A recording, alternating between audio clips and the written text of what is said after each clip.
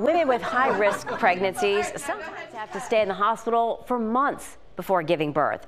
They're often scared, anxious, and bored. Well, administrators at Sentara Norfolk General hope that this will help. Today, they cut the ribbon on a newly renovated and expanded antepartum or prenatal unit that's been 7 years in the making. Ready? Yep. Keltie Bransford lights up at the sound of her baby Ryan's heart beating. The best sound in the world.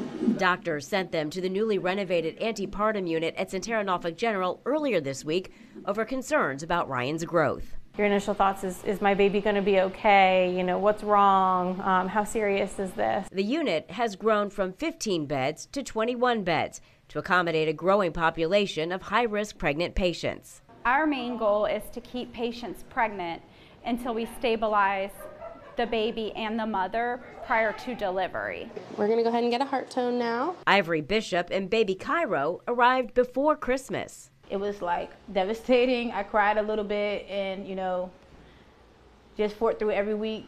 The goal is to keep her here another 3 weeks. New state-of-the-art equipment will help staff monitor mother and baby, and larger rooms accommodate family and friends. Our patients are here anywhere from 1 day to 6-7 months, so it's imperative that they have their support systems.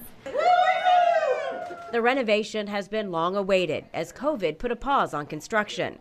And while the moms-to-be we met are quite pleased with the look of the new floor, I have made this antepartum poster. it's the feels they get from the staff they appreciate most of all. So most of us, you ladies, are more than just our nurse. Y'all are like sisters, mothers, aunts, and friends. I know my stay is temporarily, but the love and respect I have for you ladies will be forever. The renovation of the Antepartum Unit is just part of a larger reno, which includes the new mother-baby unit that opened last February, as well as new labor and delivery space.